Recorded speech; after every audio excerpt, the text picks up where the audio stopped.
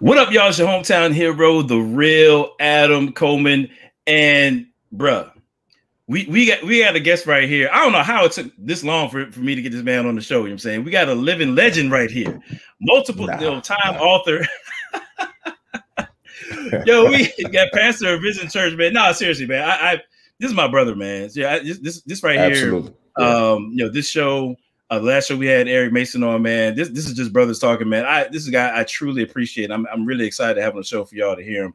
Pastor Jerome Gay is in the building on Tru-ID. What's going on there, brother? Yes, sir, man. What's up, Adam? I'm glad to be on. You definitely are, brother. I appreciate your work for the kingdom with the apologetics that you do and the resources you put out. Congrats on the show, blowing up, God breathing on the show. I pray you continue to get more subscribers because you keep putting out great gospel-centered content. So I'm glad to be on and excited about tonight's conversation. Oh, excellent, man. Excellent. Yeah, I definitely am too, bro. And, it's funny, man. Shout out to Zion McGregor, man. We was on a clubhouse.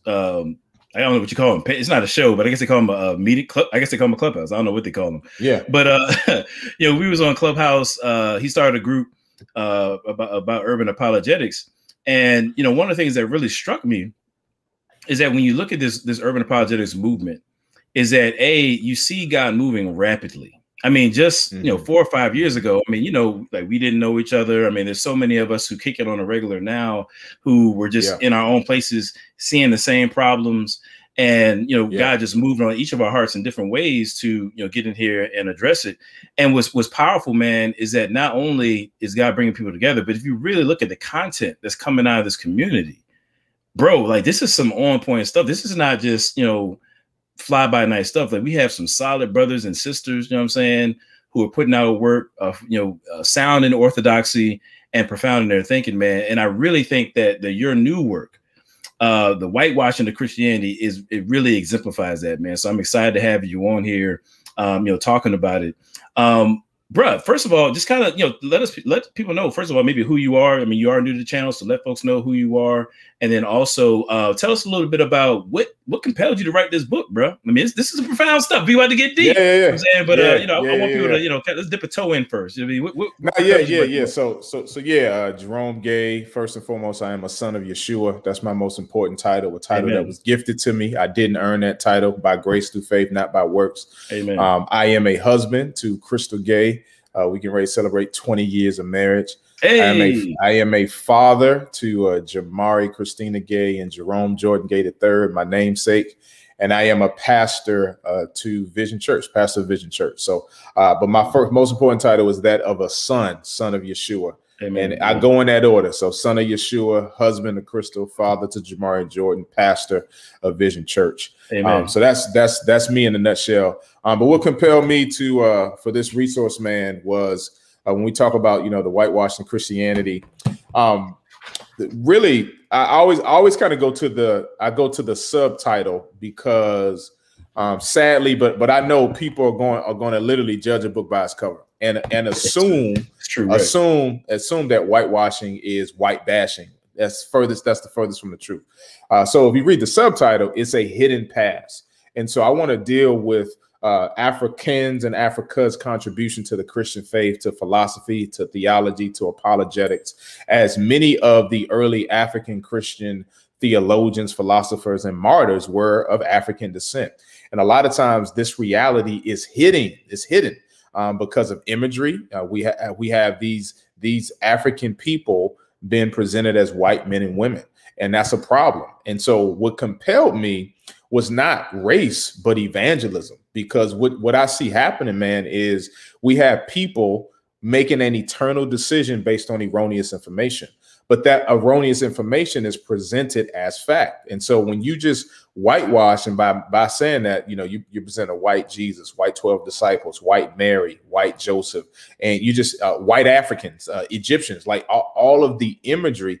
And then you have people who are looking at our faith saying, man, it seems like he may save black and brown people, but he didn't use us. He doesn't care about us. And again, that's false. But we got to realize that as apologists, as evangelists, we got to deconstruct the things that attempt to eclipse the gospel in the minds and the hearts of people. And so as I'm seeing people turn away from the faith, I want to write about that. So I want to unpack that hidden past. Then I say a hurtful present. And I want to deal with the responses to whitewashing. One being liberation. So I break down, you know, Cone's theology first so we can understand it, but then also aspects of his soteriology that we can embrace. But then also self-hatred, where some blacks and brown people have internalized whitewashing, and they want to seek the affirmation of another culture as opposed to that of hearing well done from Yeshua. But even though all that's going on and we're unpacking centuries of whitewashing, is a hopeful future. And so our hope is in Christ and his gospel. It's not in, the answer isn't to blackwash the Bible. The answer to whitewashing isn't blackwashing. The answer is like, let's get to the gospel. And the gospel reveals the beautiful tapestry and mosaic of the people of God whom are saved by grace and through faith. And so evangelism, man, we want to impact lostness. And people, all Christians should care about that. And the fact that to present the Christian faith in a monolithic and monocultural way is false, it's misrepresentation, and it actually contributes to lostness. And so let's stop. The devil don't need no help. The devil don't need no help. So now, I don't mean, hey man, hold on, I don't mean to, I gotta wipe my face before I say it. I don't mean to cut you off, man. I got a bone to pick with you, bro. I need you to come clean, my dude. You know what I'm saying? You gave all this explanation about why you wrote the book, and I need you to come clean. That really was behind it all is CRT, man. I need you to come clean. You know what I'm saying? That really what this is. You saying you just pull from the CRT playbook and just plagiarize that Jane and put a cover on it, man. That's what. Nah, man. Nah, man. But, it's amazing how many. It's just when if you use a racial term, right, you're mischaracterized as a proponent of critical race theory.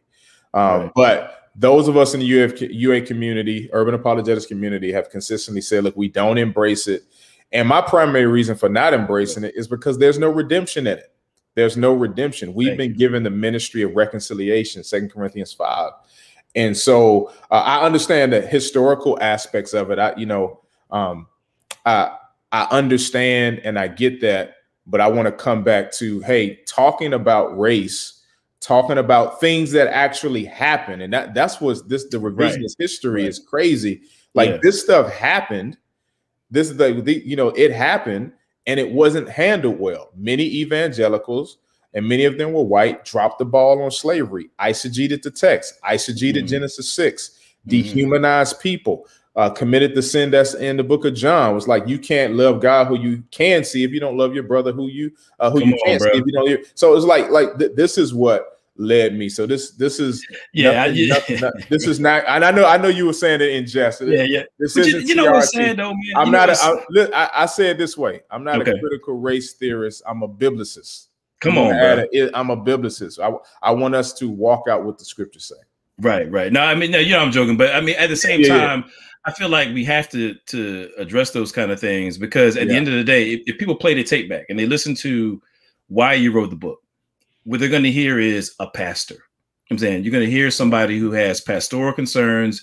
You're looking out your community. You're seeing people turn to, whether it be the Hebrew Israelites, the Comedics, and so on and so forth, turn away from the true gospel in favor of these other ideologies. And at the end of the day, this book right here addresses what's at the heart of many of their concerns, objections to Christianity, and so forth. So ultimately, this is a gospel issue. You know what I'm saying? This is a matter of people turning away from the faith. And, let's be accused of not going to the text. If you look at 2 Corinthians 6, I'm saying Paul is very clear. He said that, we don't give any occasion, for there to be a stumbling block. You know what I'm saying? So that the ministry will be blamed. And then he kind of lists all the kind of things that they did in order to keep themselves in good repute, if you will, in so much as the church, particularly here in the Western world, has failed to do so, there are stumbling blocks that prevent people from knowing the true and living God, right? And that's just a fact of the matter. When you look at, the Bible talks about how the enemy of our souls blinds minds of folks so that they can't see the light of the glorious gospel. Well, he blinds people's minds with deception. One of those deceptions being that God doesn't care about you and didn't have you in mind, in the scriptures, didn't have you in mind as he unfolded, the ecclesia throughout, the course of history and so forth. So we want to combat those things, man. But, I'm glad you laid that out, bro. So I want to get a little bit deeper. I want to kind of give you some space to talk about what whitewashing is, And you just really kind of, lay that out and give us some examples. And I know actually, before we go there, I'm trying to be kind of being frenetic here, but you said something really important. You said something about those who, rather than holding out for, the Lord really to say that, to give us that well done, that good, faithful servant, they're looking for, praise of man. I want to go there for a second, you know what I'm saying? Because I feel like sometimes people, and I keep it 100 on my show. You know what I'm saying? I just keep it, 100, 1,000. We have people in the public square who are willing to undermine, the efforts of people like yourself for the sake of that pat on the back. You know what I mean? Yeah. And even then, when we have consternation about people like that, I think sometimes people feel like, oh, we just, they're coons and, we hate them, blah, blah, blah, blah. And the reality is, no, we're really saying that we're making some gospel efforts here. Right. Exactly. And we want to hear that well done. And we have people who are undermining that for lesser reasons. Like, do you want to talk about that for a second? Or you? Yeah, I mean, Paul says in Galatians, he said, if I was still trying to please man, I wouldn't be a servant for Christ. And so we have to recognize that as we engage this, most of Paul's critique and stress, like he even says it, the anxiety of the churches. Most of his stress was in-house. And so we have a lot of internal fighting because you can fit a lot of people in an echo chamber. And so if you can fit a whole bunch of people in an echo chamber saying, critical race theorist, Marxism, social justice warrior, and just because you use the term pejoratively, that doesn't remove the veracity or credence of what we're saying. And what we're saying is we have proof that people are walking away from the faith because of whitewashing. We're on the block talking to people. We're in the barbershops having these conversations. And we're not saying, again, the answer isn't blackwashing or any race. The answer is the gospel. But the same way Paul at the Areopagus, he engages their questions. Like here's the big thing I say, man. We're telling the world that there is one way, one book for 7 billion people. Yeah. We better be able to defend it. We should be able to engage people's concerns.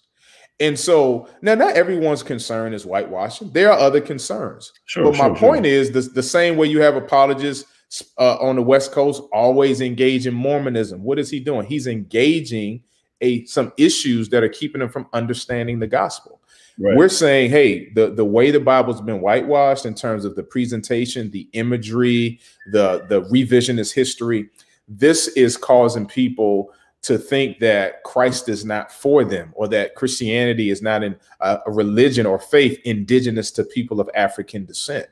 And so what we want to do is say, hey, I want to give legitimacy to your concerns. Yes, when you look at the imagery, you just do a Google search, you look at St. Vladimir's press, you're going to be flooded with white imagery of African and Middle Eastern people. That's a misrepresentation. That's wrong. That's incorrect. Right. That's idolizing race, whether you admit it or not, just to use one race to represent everybody. So I want to give credence and legitimacy to your concerns, but then I want to disagree with your conclusion, because the conclusion you're coming to is to reject Yeshua. And I'm saying we cannot hold Yeshua accountable for his followers, because his followers failed miserably, and it's recorded in the Bible. Like it's recorded, myself included, the failure. Yeah, of course. That's why Paul said, "Look, I'm the chief of sinners. Like I'm the worst. I'm the worst one in this mug." And he like, I'm the worst one in this mug. But he's a recipient of grace, and so that's what we just got to get back to, man.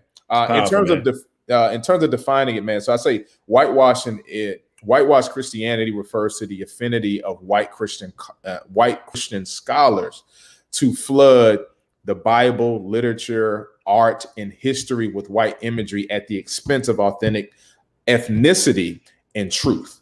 That's what whitewashing is. And so when we're flooded with monocultural images, when we're flooded with cultural imperialism of saying that things that are more European are the only way to do certain things, that is whitewashing. When we're taking African people and giving them European images, imagery. That is whitewashing. When we're not referencing or honoring Africans and Africa's contribution, that is whitewashing.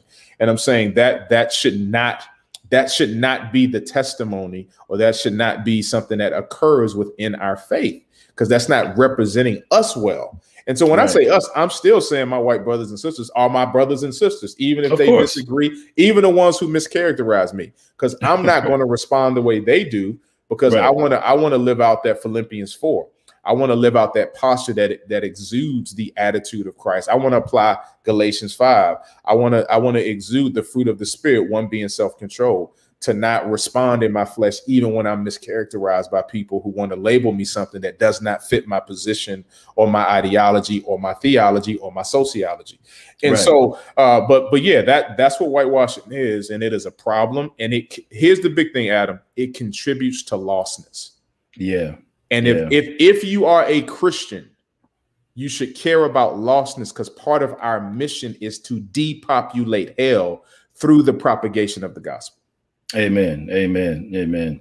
Yeah, that's the central piece, man. And then too, I think that, what do you think about this? So on the one hand, I 100% agree with you that it contributes to lostness. I would also say too, that as a matter of discipleship, right? Yeah. God has called us to a deep and abiding fellowship that is grounded in the cross, right? Absolutely. And any form of deception that would disrupt that, we ought to fight it tooth and nail, right? Like we ought to, combat it with everything that we have. And when you think about it, if it is the case, which it is, historically speaking, here in the Western world, that imagery of white Jesus and those sorts of things have been used as forms of oppression. Absolutely. Then, this is not just a matter of culture. This is not just a matter of politics. I was on somebody's show the other day how we need to be careful about politicizing things that are essentially moral and biblical issues primarily. Yes, sir. We've got a real problem where the fellowship that brothers and sisters in Christ ought to be enjoying has been undermined by this issue of race, expressions of white supremacy and so forth in the church, And I know you go into this in your book. One thing quite frankly, I just kind of lost sight of. I come across it in my studies, but I kind of forgotten about is how missionaries would do things like, have people take on so-called Christian names, which were really, European names and things like that. I mean, you go into those kind of things, what do we need to do now? Where are we now in this? How do we, right the ship, so to speak? Yeah, I mean, obviously it's really applying the gospel in these specific areas. Yeah. And so when if we're saying that the gospel is the answer, and it is, sure, then what does that compel us to do? Well, in 1 Timothy, it tells on Titus, it compels us to do good works. Not that our works save us, James, right? But we're compelled based on the received mercies of God, Romans 12, to do good works. Right. Yeah. And so that work will lead us to evangelize, to serve, to address these concerns, to put out resources. Right. That's what it would lead us to do. But it would also lead us to be able to disagree without being disrespectful, to disagree without disengaging, and to actually hear the point of the other person, as opposed to, I'm amazed at how many people have judged either my book, Dr. Mason's book, but haven't read it. Like it's it's like I haven't read it, but I know what it is. So they're literally judging a book by its cover, and doing reviews without reading it. It's like well, how, right? How? And so it's just important for us to say, if we can engage, And one of the things I did was put discussion questions at the end of each chapter, for the purpose of hopefully dissent groups where people disagree. But if we're saying the gospel is that powerful, if for those that say just get to the gospel, well, what does it look like for you to actually engage people you disagree with? Yeah. What does it look like for you to be open to maybe there's a blind spot you have, and that we may have? I'm saying this goes on both ends, right? But fair enough. We've said, look, there are holes in critical race theory. Like, we can't embrace that thing wholesale if there's no redemption in it. But we need to also be equally as aggressive about Christian nationalism. We need to be equally as aggressive by stating the point that conservatism is not Christianity. Yeah. The first thing on their bylaws is we believe in American exceptionalism. God isn't mentioned first. When you look up the conservative values, the first thing is American exceptionalism. Last time I checked, if you were reformed, I thought you believe in total depravity. There's nothing exceptional about us. We're sinners in need of grace. Our God is exceptional. He's exceptional. He's holy. He's perfect. He's righteous. He's the Romans 3:26. He's the just and the justifier.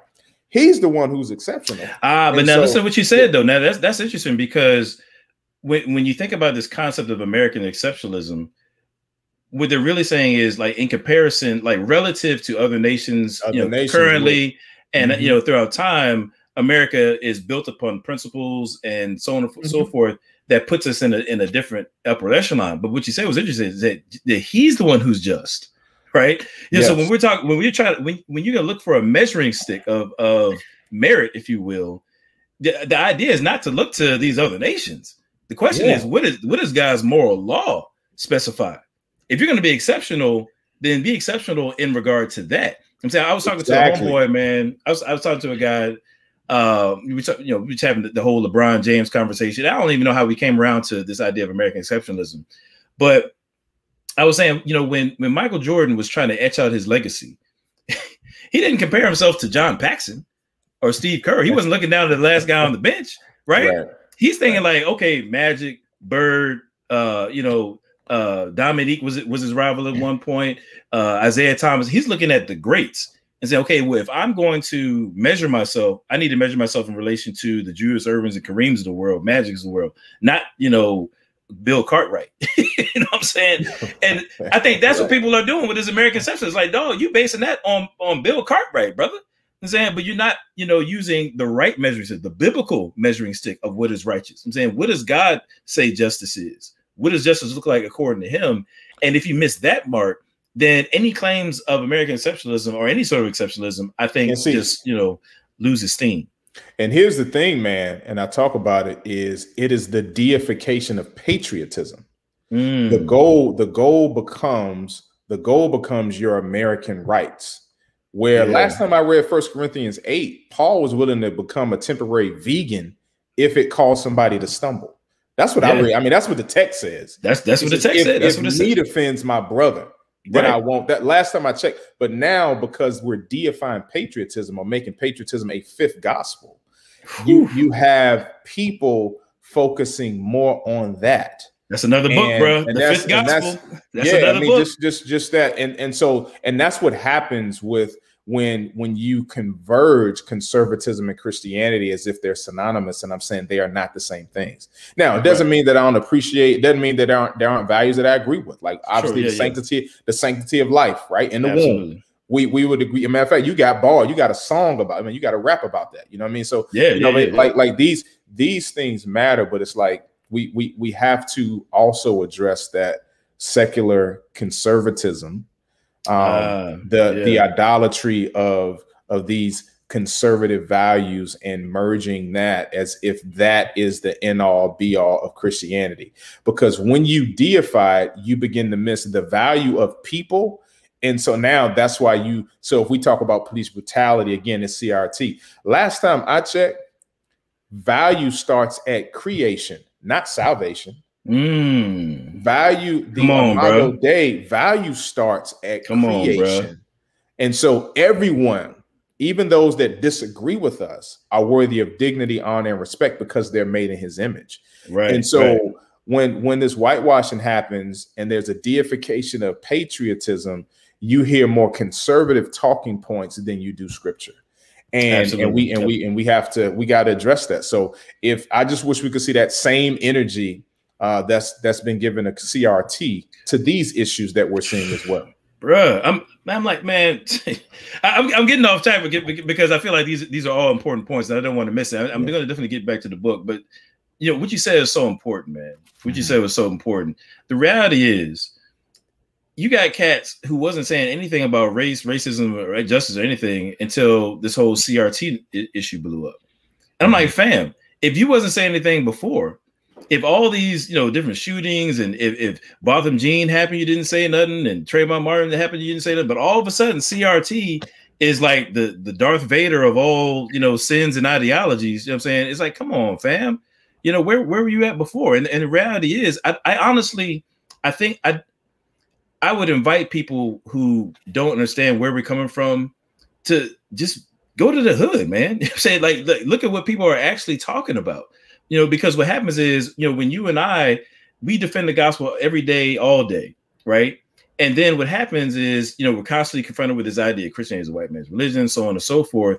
And then let's keep it real, Pastor so-and-so, whether it be a Jeff Durbin or whether it be, I'll just be explicit, whether it be a James White or whatever, says something extremely reckless, and uninformed from a racial standpoint, people literally, I'm thinking about it, I've had people specifically DM me. I'm talking about Hebrew Israelites, Comedic Silver, DM me, but like, yeah, this is what we're talking about.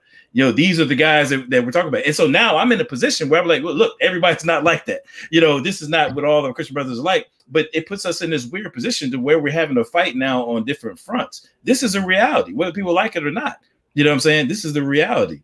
And we have to deal with these kind of things, man. So salute to you, for being on the front lines of that, man. But definitely getting back to the book. I know I got off topic there, but we just brothers talking, so this kind of goes that route. But I'm thinking about experience that I had years ago, which I think touches on that last point that you made. I was at a Coptic church. I just visited one Sunday just to kind of see what it was like, and I remember seeing the different pictures they had of, like, Moses the Black and Athanasius and just various Augustine who looked like me. I'm saying it's the first time I'd been to a church and seen something like that really pronounced, like in the foyer as soon as you walk in. And it did do something for me. It was something that kind of hit me in a way that I didn't expect, but then the converse of that, and then you get into this in your book when it comes to, like, white Jesus, obviously, I mean, that's such a predominant figure in, just across the Western world in the churches. Talk about white Jesus for a second and just the impact of white Jesus, and kind of give us a snippet a little bit in terms of what your research and how that's had an impact. Yeah. So one of the things, man, I reference a Breakfast Club interview that Dr. Umar Johnson did. And he says that white Jesus picture is the greatest weapon of mass destruction in the Black community. And this particular broadcast has, I think by now, over 3 million views. And most of it is affirming Dr. Umar's sentiments. And what he's saying is, all right, because this image was used this way, and in the book, I call him Pantene Pro V Jesus. He got the hair and the that Pantene Pro V white Jesus. The maybe it's Maybelline Jesus. Yeah, right? he got the Maybelline Messiah, right? So they got that's how they have him, right? This Europeanized, and when you begin to dig in it, you see how missionaries use white Jesus. They only would use white Jesus in their gospel tracts. They specifically used that imagery because they wanted to associate Christianity with whiteness. And again, this is not painting all white people this way. I mean, I have the references. The references are in my book as to what they did and how they wanted to associate Christianity with whiteness and purity, and Black and brown as negative and sinful. And so white Jesus was a part of that eisegetical view of scripture, but also that the degradation of Black and brown people. And so I kind of chronicle that, and then there's a section where I say, where did white Jesus come from? And we just kind of walk through the images we have, that how do we get to this image today? And so what we're really looking at is Eurocentrism. So oftentimes, we talk about Afrocentrism, and Black people are told that they need to submit their Blackness to the gospel. Amen. I agree. But white people need to do the same thing.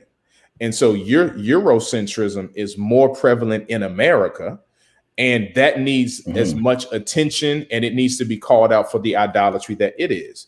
And so part of Eurocentrism was a white Jesus. And so I kind of go back to, I deal with Romanitas and Tacitus and his writing of Germania, where that's where you begin to see this idea of Anglo and and superiority being from Anglo people and their blood. And again, the references are there for people to be able to see the chronicle the historical narrative, false narrative that got us to this point. And now this false narrative is causing people to turn to false faiths. We call them BRICS, Black Religious Identity cults. Because of the flooding of white imagery that we're presented with. Got you. Interesting. Let me ask you this. So, I mean, you have a ridiculous amount of citations. We were talking about this before you hopped on. You know what I'm saying? And I say that on purpose because I think that it's important that people need to understand this is not just an opinion piece. Okay, this is something that's well researched, and you're chronicling real history. Okay, with that being said, as you were kind of investigating the sources, gaining new information, was there anything that kind of shocked you? Anything that took you by surprise? Like, man, I didn't know that. And anything that just kind of like really take you aback like that? Yeah, I mean, I think well, you kind of knew, but when you look at, so I include the cornerstone speech, and then you just see the idolatry of the Confederacy. And when you start looking at them in relation to white Jesus, you become like wow. And here is they convince themselves of this false view of Scripture in order to justify owning people, because they didn't see them as people. They saw them as property. And so when you start looking at that and you start reading what these people said, it's like, this is not a heritage to celebrate. This is not a heritage to celebrate when you actually read how they saw people.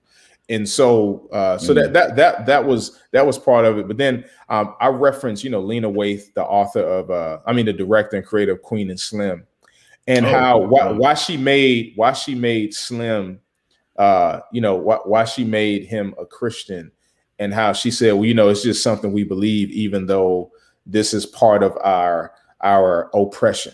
And so, and then I referenced Killer Mike, same thing. I referenced Chris Rock, and you just see so many influential Black and brown people literally associate Christianity with oppression. And so, when on the 29th, when I got a hot video made, the promo video will kind of address that. But yeah, man, so those are some of the things, like, man, just seeing how bad it is. I can't say it shocked me, but I was more disheartened on one end, but even more motivated to get this resource out and to find an additional source. So like, I just said, you know what, let me just give y'all as many receipts as I can. I probably still could have gave you more, but it's like, look, I can't make the book 500 pages. Oh man, you gave him everything you had, bro. Like you gave him, this is not like a little, dinky book here, man. It's not like a little pamphlet or something like that, but I think what you said is so important. I honestly believe many people, I think in our context, if you're engaged in this kind of stuff, doing real evangelism, then you see it. But, I think people just really don't understand how serious this is. You know what I'm saying? I think they really don't understand how you have some of the thought leaders in our community perpetuating this idea, which kind of heaps on even more, to the myth of white Jesus and the whitewashing of Christianity, man, which I think is very unfortunate. I know when I first started, getting into urban apologetics, one thing that really shocked me was the ability of the enslaved person to differentiate between Christianity proper and, the white man's religion, if you will. You know what I'm saying? Because you really do. The more and more you study, you really do see that slave masters were pushing a caricature of what Christianity really was, in at least in many instances. But so many times African enslaved persons were able to tease out what was real in the scriptures. And you really do see that in their own words, Oh, you would say something about that? Or no, because and I'm glad you mentioned that, Adam, because it's important for the believers watching this. We have to get out the right narrative. Slave masters did not attempt to beat Christianity into their Black and brown slaves. They did not attempt to beat in Christianity. They attempted to beat in inferiority. There's a difference. They attempted to teach them that their identity and their value and their very being was tainted. Yeah. They tried to use the scripture to do that, but this is why they had a slave Bible. This is why they did not. I was about to go there. Yep. It was no way for them to. They knew if they would have read Exodus, that God comes in and addresses oppression. Yeah. Right. And so that he's a God of the oppressed. That's exactly right. But the other side, the balance is this: he extends grace to the oppressor, Jonah. This is why Jonah gets upset, right? Like, man, I knew you was merciful, right? And then, you know, bro. So this is the balance to where we got to say, no, he's a God of the oppressed. Yeah. But the oppressor has an opportunity to repent. And so what I get at is, my quote is, reconciliation is impossible without confrontation. Jesus confronts our sin on the cross.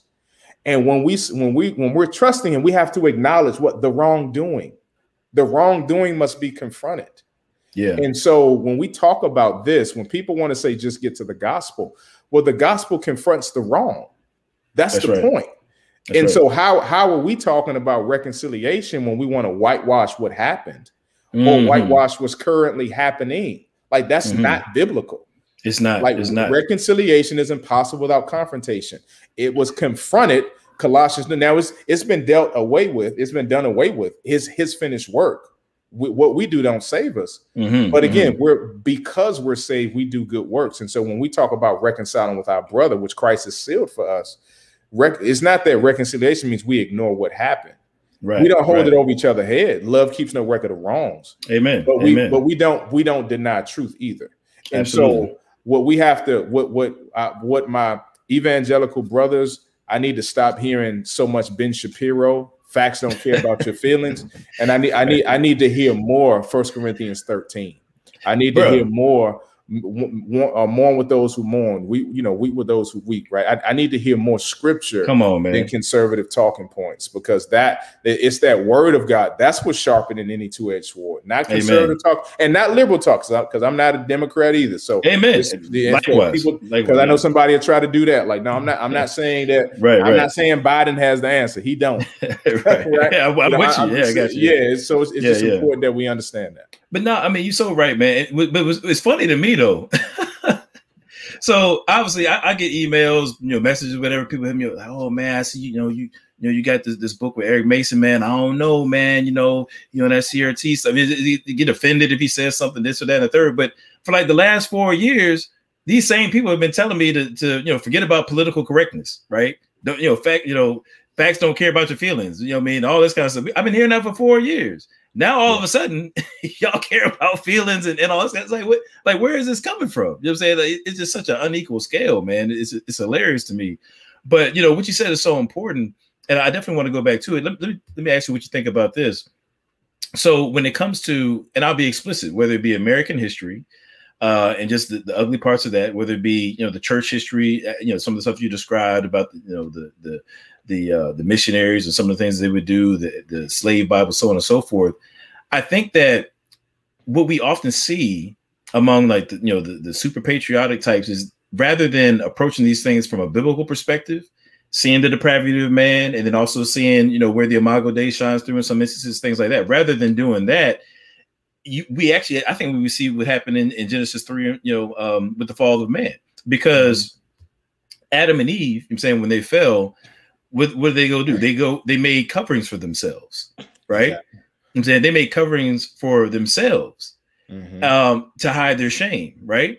But then when God comes along, confronts them, he calls them out, calls out the serpent, so forth. What did he do? He went and made skins for them. Right? I'm saying he said basically those tunics, whatever those coverings were for themselves, were insufficient, right? You don't have a covering for your own sin. I'm saying man is incapable of providing an appropriate covering for his sin. God had to make coverings for them. Ultimately, we find that expressed through Christ. I'm saying, unless you're covered by the blood of Jesus, then whatever sin that you're grappling with remains, right? But rather than trying to cover up their sin, let's be explicit here. Rather than in the face of America's racist aspects of their history, saying, "Oh yeah, but we showed up for World War II." You know what I'm saying? Oh yeah, but we had the Civil War. We got past that. Like America, like that was just the end of racism. You know what I'm saying? Oh, but we had the Civil Rights Act of '64. Yeah, that's all good, right? But those things shouldn't be leveraged as coverings for the uglier parts, some of which still have expressions today. Unless you're going to come with the gospel and the right covering, then we're going to continue to have these faulty coverings, man. Like, what do you think about that? Yeah, man. So I got several thoughts. Okay. All right. Let it go. Let it roll. Yeah, so one, you talked about the covering, right? Mm-hmm. And we talked about American exceptionalism and patriotism being deified to the point of it being a fifth gospel. So the result of that is the shield of faith is now replaced by the American flag.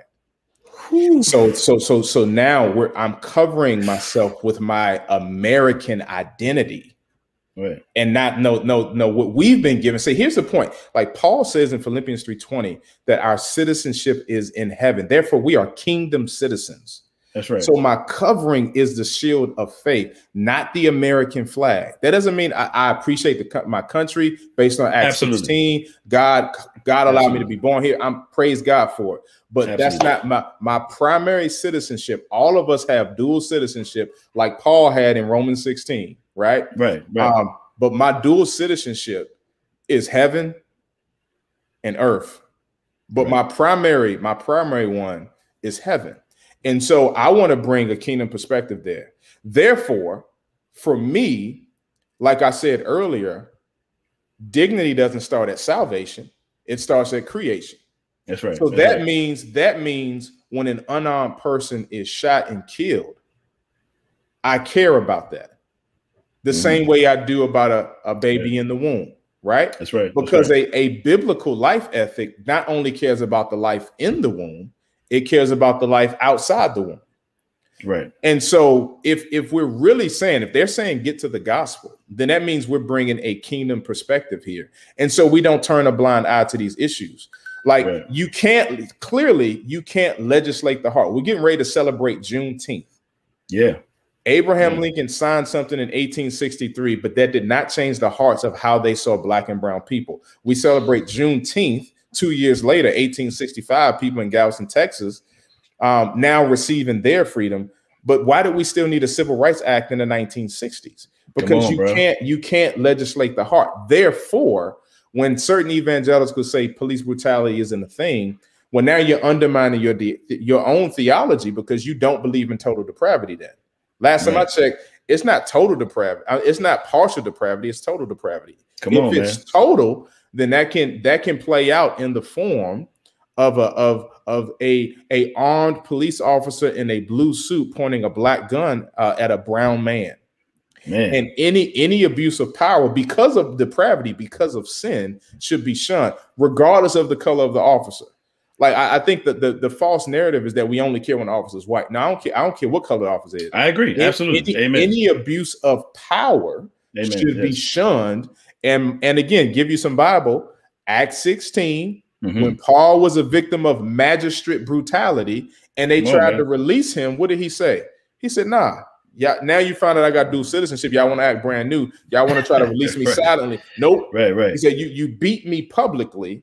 Now he protested, not in the form of a march, but protested verbally by saying, no, you violated my being. You violated me. And Paul addressed it. What's funny, why was he beat? The gospel, because the slave girl master saw they could no longer make money because her social and spiritual status changed. Come on, man. And as a result of that, they couldn't make money off her anymore. And so because now they could no longer monetize a human being, they end up beating Paul. That's crazy. And so it's just interesting the hermeneutical gymnastics people play to say we should not talk about these things as if somehow that's an affront or a deviation from the gospel. But then most of the time there are many, and I want to say some. I want to use it, be intentional about saying some or many, and not all, because even though a lot of them broad stroke us, we're refusing to repay evil for evil. We're not going to broad stroke them.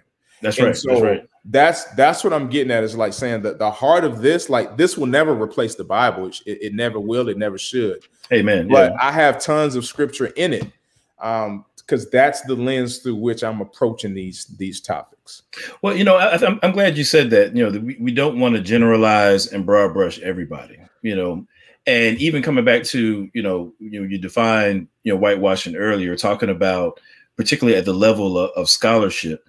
You know, the fact of the matter is, especially when you get to the PhD level, I think a lot of people don't understand that much of that study is very interest driven, right? Because if you're going to have, if you're going to dedicate, 5 or more years of your life to a dissertation, it's probably going to be something that you're interested in, right? It's going to be something that you really care about, right?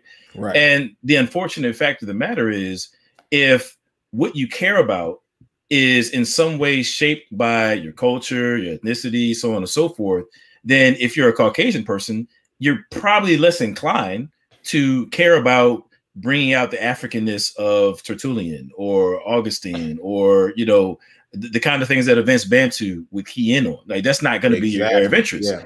And so therefore, just based upon that alone, you're going to have underrepresentation when it comes to covering those kind of topics, even though there are resources out there. And, Bantu, as you know, is engaged in a lot of what's what I'm looking for, translating of documents that he's not making the documents up. I mean, they're already out there. Just nobody's taking the time to really translate them, particularly of African Christian texts. With that being said, there are exceptions. You have a Thomas Oden who, would give himself over to a project like, how Africa shaped the Christian mind.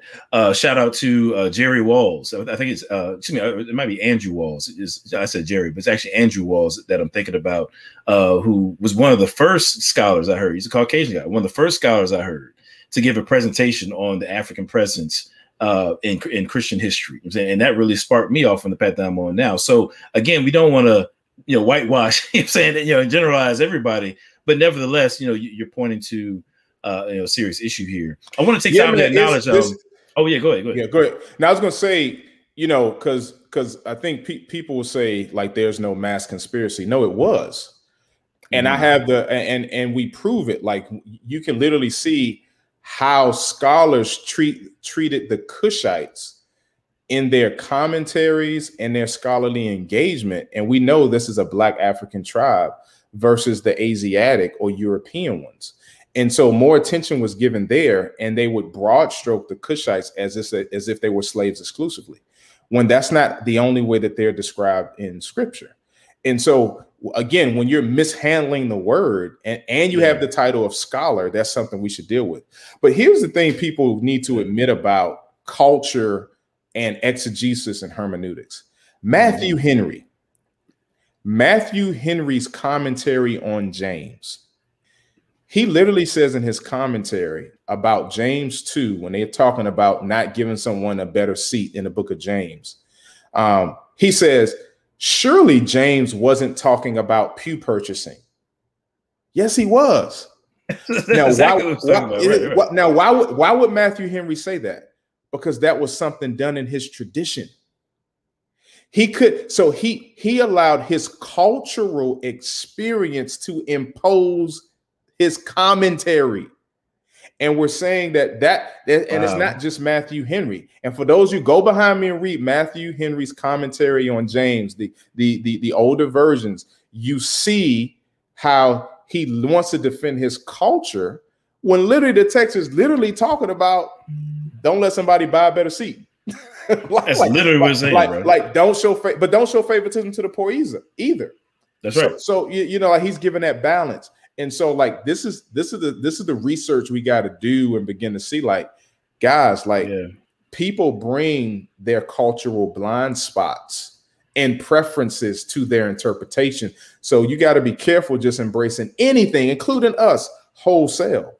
Now, you got to be careful with that. We said anything, including us, and I think that's interesting that you put that caveat in there, because I think when people listen to the first part of what you said, that people put their own culture, so on and so forth, what they hear is, okay, what you're really saying is white people do that, or something like that. If you're only directing it at white folks, but again, throughout your work, you're very clear that this is not, you're not using unequal scales here. You're just talking about right practice when it comes to scholarship. That's really all we're talking about here, regardless of whose scholarship it is that we're dealing with. I want to say thank you, by the way, to everybody that the chat that's watching, man. The chat has been live, man. It's been popping. I might do a couple questions, but we'll see about that in a second. But I want to say thank you to everybody who dropped those super chats in.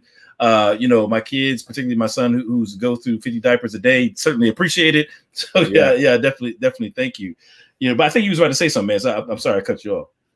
No, again, just back when we talk about the dignity thing, like I think people think that somehow, a criminal doesn't have an image of God. Like when we talk about these, we're not saying that they were innocent. We're not saying George Floyd was a role model. Right. Stop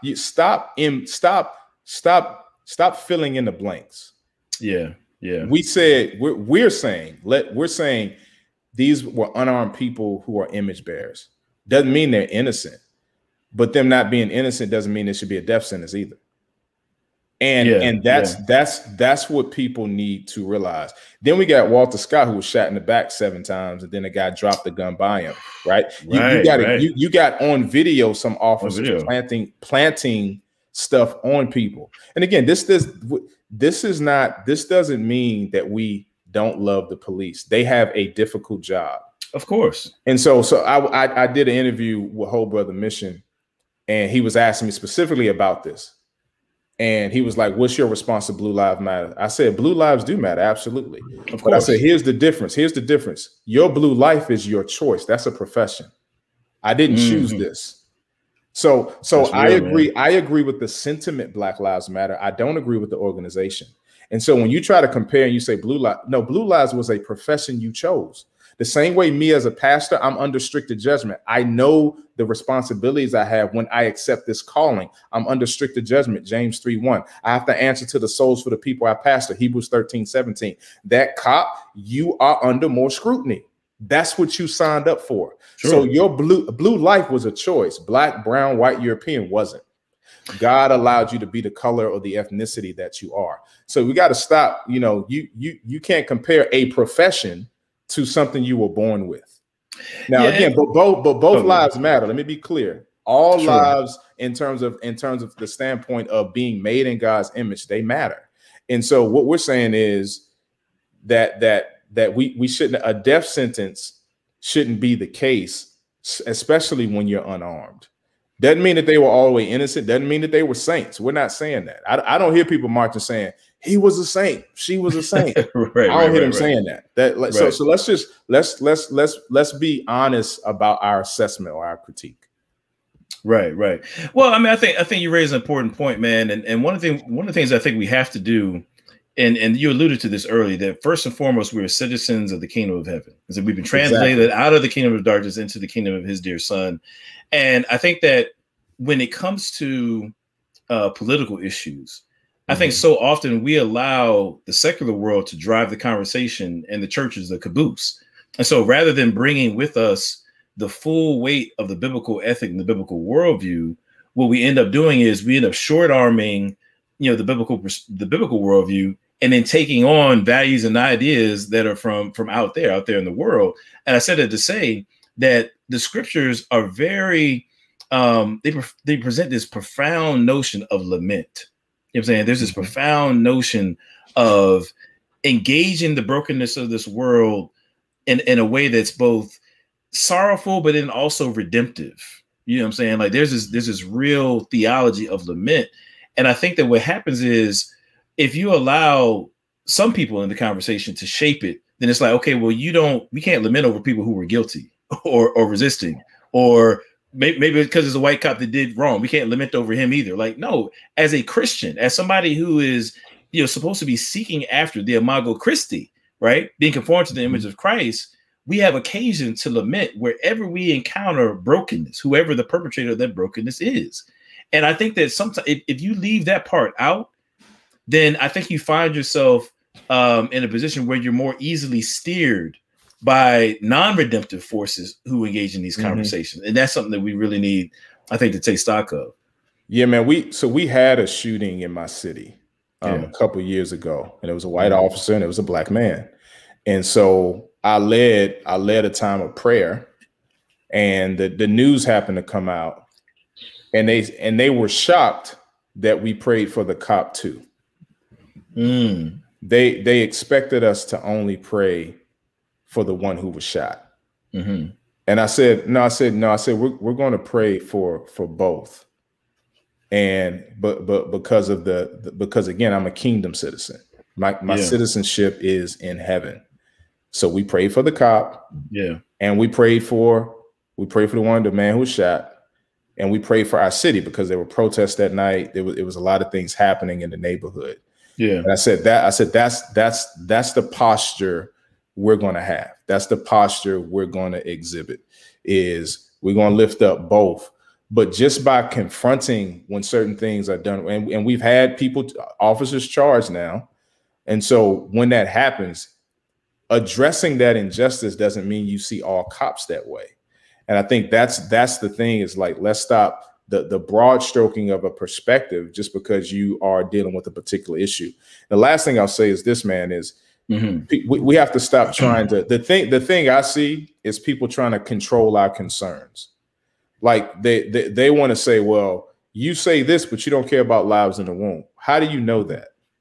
I've had people accuse me of that. And I said, I've written for CareNet. One of our areas of outreach for my city is unborn. We give to these organizations for lives in the womb. Yeah. And so what you did is you just judged me. And I've had some repent and say, yeah, I did judge you because of the color of your skin. I assumed that most blacks are pro-choice. I've had people confess that. Wow. And so I'm saying, like, that's what we need to recognize, that, again, people are broad stroking, but then when you confront them on it, they want to move the finish line. Come on, man. They want to change. Moving that goalpost, man. But, so it kind of bringing it back, because actually this is something I wanted to ask you about. We're talking about some of these, I'll just call them like secular, I won't say secular, but I'll just say societal issues. I'll put it that way, right? And kind of how those conversations go. Do you feel like there's an intersection between those kinds of things and the whitewashing that you're talking about in the church? Like, is it the case that, do you think the whitewashing is a reflection of a larger problem, and maybe there's an intersection between the two? What do you think about that? Yeah. I think, again, it goes back to something we hinted at, but I think you and Alfredo said this when you did your miseducation of Candace Owens piece. And one of the things you guys said, and I actually said in the book, is not to make a feature of who you are, the foundation of who you are. And so when any race or ethnicity does that, then and you're not led by the Holy Spirit, you're going to look down on others. That's what James is getting at. What causes these quarrels among you? It's in you, he says. That's what he said. What causes it's in you. And so again, there are examples. I mean, if you look abroad, you'll see Chinese Jesus, African Jesus, you know what I'm saying? So but I'm dealing with something, so like me dealing with something specific doesn't mean I don't recognize that there are other aspects of this. Sure. I'm dealing with something, and it's just unreasonable to think that I'm going to address every single issue in one book. And that's one of the things I see is like when you address whitewashing, that they act like you don't recognize that there are other issues. No, I'm dealing with a specific one. Like, I have not read one book written by a person that addresses every issue. It's impossible. I'm dealing with a specific issue. That doesn't mean I think that I don't recognize other issues. This book is addressing this specific issue and how it contributes to lostness. Are there other issues? Are there other factors? Absolutely. But no one addresses everything. But it seems like when people want to put this on me, on the Urban Apologist that cares about all lostness, but specifically dealing with Black and brown lostness, now all of a sudden I got to be an expert on everything. Like, no, I'm addressing this issue so that they're not being intellectually honest. They're being unreasonable in that sense, when it's like, well, you should have done, like, no, I'm dealing with this specific issue. And so we're dealing with whitewashing. That's what we're dealing with in this book. That's all. Well, and I think that you're absolutely right. I mean, we had to be careful that, again, I think I've used the phrase a couple of times, but that we're using equal scales, because you have some apologists who 99% of what they talk about is historical evidence for the resurrection. Or you might have another apologist, Gary Habermas. Gary Habermas. Yeah. Exactly. So when you hear Habermas, you think, oh, resurrection. You know, Michael Toner, oh, resurrection. You know what I'm saying? When I think about Dr. William Lane Craig, I think about like the Kalam cosmological argument. You know, there are certain people who specialize in certain things because they've identified a need to address it, and that's where they've done their studies, so on and so forth. Well, likewise, when it comes to this issue right here, you know, there are just scores of people who are being impacted by the lie that Christianity is a white man's religion. Yeah. And so therefore we have to have somebody who's got to be willing to dig in with some scholarship. I'm saying, you know, right reasoning, and ultimately, first and foremost, scripture and the gospel to tackle those kind of things. Right. So we have specialists of all kinds, and that's the beauty of the body. You know what I'm saying? We don't all have to be generalists tackling the same things. Hey man, one thing, and I don't know if you're gonna do questions, but if you're cool with it, we can take about 3 or 4. Yeah, that's cool. I'll go back to the police brutality, that thing. One of the things I do say in the book too is, you know, because I get hit with this too, you get hit with this. Well, what about black on black crime? And I say, and here's my retort a lot of times. Now, and again, this is not the same for all people, but I'm specifically the people who will send me Thomas Sowell, and they'll quote Fox News.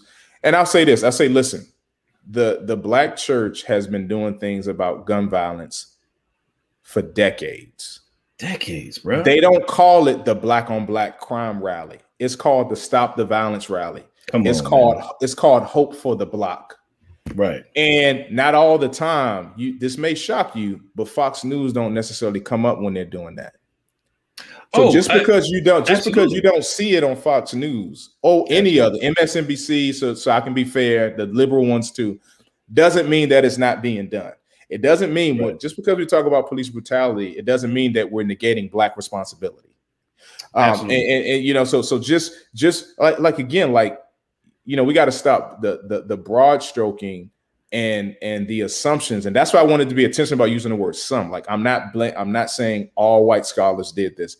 I am addressing specific ones. When I talk about self-hatred, I'm not saying that, you know, I don't mention anybody as a coon. It's an acrostic. I want to show you, like, self-hatred is a sin because it's an affront to the Imago Dei, right? So we want to always come back to responsibility. But again, that responsibility go both ways. So we're talking about the responsibility on the cop as well, or whoever. And so that's just, I just wanted to kind of get that in there. Well, no, matter of fact, maybe we can do before we end out, you know, let's take maybe like 3 or 4 questions. You know what I'm saying? I want to come back on something that you said, but before I do that, if the mods can help me out, let's go ahead and get some questions in here. I'll take super chats first. If the moderators can help me to, you know, keep track of those, that'd be great. And either, you know, tag them or repost them or something like that, so I can identify them and shoot straight to them. But I want to come back to something you said, because when people, you're right. You know, when we bring up, I'll just call it police misconduct, you know, whether it be of the most heinous sort of somebody, you know, being unjustifiably killed, or, you know, other forms of harassment. When we bring those things up, it is common for people to say things like, well, you know, what about abortion? Or what about black on black crime? And there's just so many different things we can say about it. I mean, I really need to do a whole nother show. But to keep it simple, first of all, that retort is fallacious. It's this actual fallacy that we can refer to called the fallacy of relative privation, right? The fallacy of relative privation is where you say somebody cites a problem or issue, and you point to there being some greater problem or issue as a means of rebutting the person. Say that again. Say that one more time. Yes. It's called what? The fallacy of relative privation. The fallacy of relative privation. Relative privation, right? You know what I'm saying? And so it's basically, it's really, that's a textbook, you know, example. When people say, what about black on black crime? It's okay, if I voice an issue and you point to some greater problem or issue, or at least what you believe to be a greater problem or issue, as a means of you know, a rebuttal to my, you know, what I'm bringing to the table, that's a fallacy of relative privation. Because the reality is, even if it is the case that there is some greater problem, that doesn't negate the fact that the problem that I'm bringing to the table is indeed an issue, right? So you can't debunk somebody, bringing forth the problem by deciding, what you believe to be a greater problem. Now, the reality is, what the Bible says is we need to eschew evil. It doesn't say eschew the greatest evil. It doesn't, mean to eschew whatever evil you believe to be most present in society. We need to eschew evil. We need to hate evil. So, I'm going to put it in the words of, Dr. MLK. He talked about how injustice anywhere is a threat to justice everywhere. Right. Mm-hmm. The fact of the matter is, you can't give an inch to injustice, particularly if a particular type of injustice has had a stronghold in the society, because there's that much greater potential for that stronghold to, come back, even stronger. You have to hold up a standard against any form of injustice, in light of what could potentially, be even far worse. You can't let it get bad and then start addressing it and put it differently. The other side of it is too, all communities, white, black, Hispanic, Asian, whatever, all communities tend to have higher rates of offense toward one another. I mean, you violate, criminally speaking, you violate those with whom you're in proximity to. That's, if you look at statistics, I'm saying that bears itself out in any context. You're far more, if you're a white person, you're far more likely to be victimized by another white person than somebody else, black or whatever. Statistically, that's the truth. I think it's like 84% when it comes to white on white crime. I think it's like 83, 84%. But it's a pretty large number. So again, we have to be careful about just going with narratives and stuff that is just kind of parroting what people say in society and stuff like that. We need to, first of all, we should be critical thinkers. We should be first and foremost biblical thinkers, and we need to approach things from a biblical vantage point. So if you want to say something about that, I'm gonna look for some questions, and I'm gonna we'll go from there. No, I think you hit it. I hadn't heard that phrase, so you just taught me a phrase, the fallacy of relative privation. That's what it's called. Yeah, fallacy of relative privation. Exactly. Yeah, just when you just bring up another issue, basically to discount the veracity of the particular issue that you're addressing. So I'm glad to have a label for it. And that's one of the things you'll find if you read the book. And I saw some people, so if someone can put the link in the chat for those that want to pre-order it, I am intentional about defining terms. And the reason I wanted to be real intentional about defining terms is so you'll know where I'm coming from, as opposed to leaving it ambiguous. And then, so I think it's real important there are a lot of books coming out, and it's just so important that we define terms. So now we know where we're coming from, as opposed to imposing my definition on you. Let the person speak for themselves. And obviously you can still disagree. And I don't think all disagreement is bad. I think it can be healthy. But so I wanted to be intentional about that. So people will notice that when they begin to engage the book. Got you. I want to, this is not a question, but since somebody posted that, she's made some similar statements a couple of times, so this is not to beat anybody up, but I do want to address it because it's in line with what we're talking about. But she says, not a means of rebuttal or rebuke. We just don't see that same energy. Never seen a riot in the name of black on black crime. And I think this is important that we address things like this, logically, lovingly and logically. So when you think about it. Two things I want to say. When it comes to black on black crime, and Jerome, I think you would agree with this here. I'm extremely confident that if a black person commits a crime, particularly of a violent sort, they go into jail. They're either going to be killed by the police, but more likely they're going to go to jail. If you look at the statistics, our justice system does an exceptionally good job of prosecuting African Americans. We don't have a whole lot of people running free, doing crimes and getting off of it. So the expectation, when it comes to how our system deals with black criminals, is that they're going to go to jail. Now, when it comes to police officers, particularly those who are Caucasian, there is not a great expectation that those who do wrong are going to meet justice. And the expectation is actually relatively low.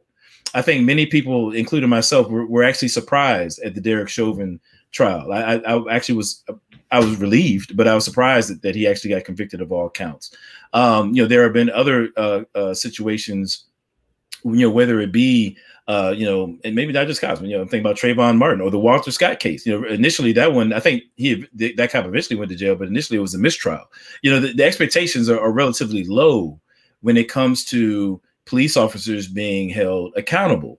And so I think the reason why we don't see the same energy when it comes to black on black crime that we do when it comes to, officers of whatever color, I think the reason is, quite frankly, at least one of the reasons is that, when criminals do criminal stuff, they get criminal consequences in the black community. But when it comes to criminals who wear a badge, we don't see that same thing. And so therefore people have a different reaction. The other side to it is, and again, this goes back to something that you said, Jerome.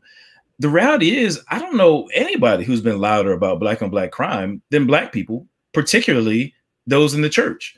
You know what I'm saying? When you think about, shout out to Pastor Tyron Laws, shout out to Pastor Rashad Armand. They told me that maybe 3 or 4 years ago now, that they and a group of other pastors have been boots on the ground in Chicago, on the corners where these murders and the crimes are occurring, praying for people, preaching the gospel out there on a weekly basis. You never see that on the news.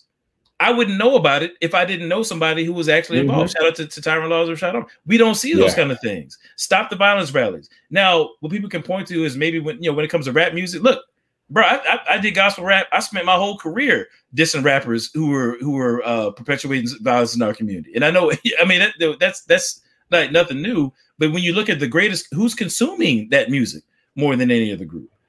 I'm not trying to be funny, but black folks, when somebody releases an album, we're gonna burn that joint. We're gonna download it off YouTube. We're not gonna buy it. The greatest consumer of violent music is the Caucasian community. That's the reality of it. So there's a lot of different hands in the pot when it comes to that particular expression of depravity. And I said all that to say that you don't often see those sides of the game, if you will. But there are people who are standing against the violence, and unfortunately, the news is not interested in covering those kinds of things.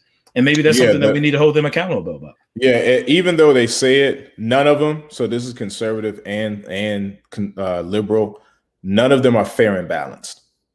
None of them are. None of these news stations are truly fair and balanced. And so if you just begin to do your research, sister, and I think I get at the heart of what you're saying, sis, I agree with that we should never negate black responsibility. We're not. We're just saying, hey, again, because we talk about this, it doesn't mean that we're not doing things about these other issues. And trust me, if you do your research, you will see for decades, we don't call it, the black church doesn't call it the black on black crime rally. It's Hope for the Block, Stop the Violence, or a block party. There have been churches in California doing things with Bloods and Crips for years that have saved people out of gang culture. And so it's just important that the same way we're responding. And the second part, because he said, I don't see a riot. Well, we don't want to riot. We don't want to riot. We don't want to riot even when a cop gets off, because destroying property, destroying businesses, we're not advocating that. That's not a good thing at all. Right. Even if the cop should have been charged and he wasn't, the response shouldn't be to riot. So that's what I would say to that. Right. That's good stuff. Somebody actually, I think, a really good question. As a matter of fact, I think it's a fair question. So I'm going to put this up on the screen. It says, one thing I can never understand is, what response are you looking for from white Christians? Subsequently, what exactly are white Christians supposed to do in response, if anything? Now, I don't know that you can't tell the tone behind how people ask questions, but I think the question in and of itself is a good one. Because we do want to be clear, and I think that's one thing I appreciate about your book. I said it earlier, is just the clarity with which you treat this issue. We do want to be clear about what it is that we're putting on the table, and so anyway, how would you respond to that? What is it what are your expectations from your white brothers and sisters in Christ? So let me first say what it's not. I'm not looking for white guilt. That's manipulative, and it doesn't produce long-lasting change. Number two, my book is addressing, defining, and giving you the historical primary sources of how we got here. So when you say, so I'm not just looking for just white Christians or white people, but I would say they're included in how we need to educate ourselves on the rich history of Christianity in Africa. We need to be intentional about showing the richness of that. And I'm not saying, again, the answer is not to blackwash. So I'm not saying only show black images. There are Hispanic theologians that we know nothing about, Asian and Indian theologians that we don't know nothing about, because we keep starting church history at Wittenberg. That's one thing we can stop doing. You can stop starting church. And I'm not saying you. So Steve C, I'm being general, but let's stop starting church history at Wittenberg when you have centuries of African Christianity that precedes the Protestant Reformation. Let's learn how Ethiopian theologians impacted Martin Luther. I put that in the book. And so I'm saying so I have a chapter called Reformed Theology versus Reformed Culture, and I address some of those issues and concerns. So I think I would say let's just present a fuller narrative of history. So I'm not saying only in exchange for whitewashing, let's go with blackwashing. I still reference, I'm still going to reference white theologians that have impacted me. But you're going to see different images and you're going to hear about this history. And let's not just give one side. I also have several hopes. So there is some answers towards the back of the book, because again, I end with a hopeful future, because again, our hope is in the gospel of Christ. That's where our hope is, him and him alone. And so you are provided with that in my book. Like, here's how we can stop whitewashing. Here's a way forward. Here's what we can look at. Here's some things that we can do. Here's some introspective questions we can ask ourselves. And that's provided in the book as well. So I appreciate that question, Steve C. Yeah, I thought that was a really good question, man. It gives the opportunity to dive into that. And I think that I'm just gonna add to it a little bit. One thing I would like to see for all Christians, and you alluded to earlier, anytime you make a feature of who you are, the foundation of who you are, then you inevitably you'll find yourself off course. That's how I've been. I say it all the time. You know what I'm saying? And I think that we can't lose sight of that, because I'll be explicit, right? When I'm dealing with Comedics, when I'm dealing with Hebrew Israelites, Moors, whatever, I'm going to approach their identity claims from an Imago Dei vantage point. Yeah. Okay. That's my mode. I'm going to say, okay, look, the foundation of who you are is that you're made in the image of God. Exactly. Right? So when I go to dealing with the person who is promoting Christian nationalism, I'm going to go back to the Imago Dei. Right. I'm literally using the same scriptural vantage point to address that. And I say to my friends all the time, I don't even think they realize. I was like, man, you don't ever show up on my page unless I say something about America. You know what I'm saying? I could deal with Hebrew Israelites. I got 10 posts about Hebrew Israelism and not a word. But all of a sudden, if I talk about this historical fact and that historical fact about America, all of a sudden you coming out of the woodworks. Now, what I'm trying to get at is for my brothers and sisters in Christ, you know what I'm saying, who, just love America. I'm not saying you can't love America and have an appreciation for where you're from. God bless you. That's what's up. But I'm just saying, I'm pointing you to the same thing. At the end of the day, the foundation of who we are is the Imago Dei. And that should be the anchor and the rudder that steers how we navigate these other aspects of our identity. You know what I'm saying? Now, to be honest with you, I think that if we really approach that way, then we find ourselves in a mental space, you know what I'm saying, that where we can stave off deceptions, right? I think there are certain ways that all nations deceive themselves. I think that's a feature of all nations, including America. You know what I'm saying? I think America has a propagandist narrative, as all nations do, that is askew from the historical realities, because America, just like Adam and Eve, you know what I'm saying, and all other nations, we have a tendency to fig leaf. We have a tendency to make coverings for ourselves and create narratives about ourselves that gloss over the depravity, that total depravity that you're talking about, right? And so I think, honestly, I'm gonna use an example. I'm probably, feel free to log out. I'm about to say something controversial, so feel free to log out if you want, Jerome. I don't want you to catch any arrows from what I'm about to say, but at the end of the day, when you think about this idea, so many times I hear people say, "Oh man, America is the land of the free, it's the home of the brave. It's equal opportunity here. It's always been about equal opportunity and hard work and all that kind of stuff." I'm gonna have to research it. I think that's a relatively new idea. People actually holding to that. I don't think that most people throughout American history have actually really believed that, right? I'm gonna tell you why. if you really believe that America is equal opportunity, I'm thinking about going back to the 60s, Jim Crow era and all that kind of stuff. If you really believe that, why in the world would you have to oppress a group of people for like 400 years? Why would you need redlining if you really believe that you have every opportunity to make it in America and all you have to do is work hard? If you believe that, then you don't need to oppress, your American neighbor to get to where you're trying to go, right? So if we find that there are people who are instituting laws, I'm not making this up. We have laws on the books that we can just look throughout the history and see how this economic policy or that policy or that law disproportionately negatively impacted one group of people to the advantage of another.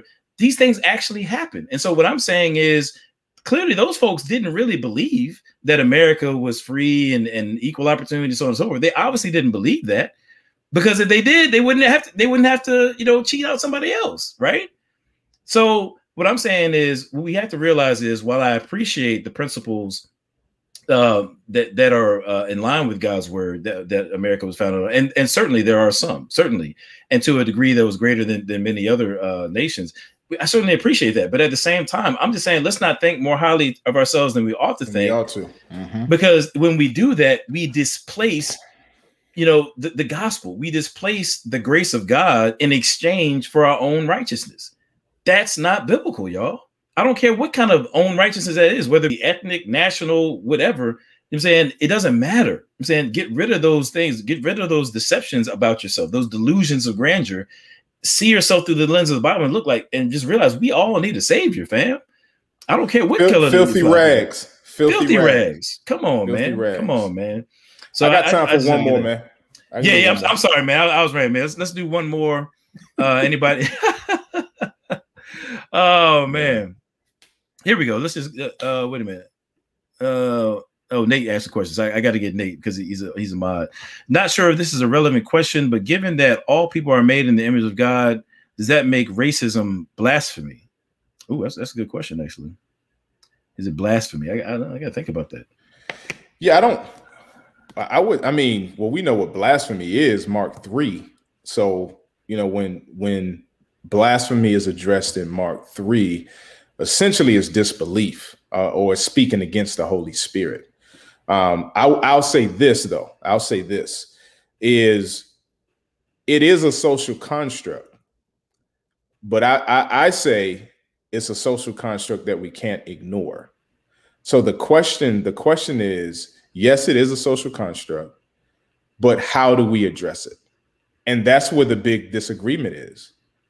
That's where the disagreement is, because people are wrongly labeling anyone that brings up racist CRT.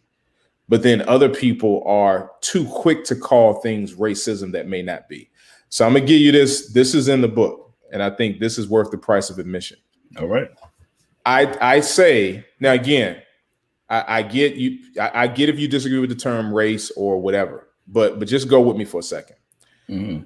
I say in order for us to stop wrongly labeling people, when we do have discussions on race, I say we need to think of it in a spectrum. And so there's racial ignorance. This is not knowing, and this could be based on proximity or another factors, but it's not racism. You don't know. There's racial indifference when, there are people of this ilk who would just say, I don't care. This would somewhat be the colorblind crowd in some cases. Mm-hmm. There's racial insensitivity. This is when things are said and people are put up in certain groups and there's assumptions about certain people, stereotypes.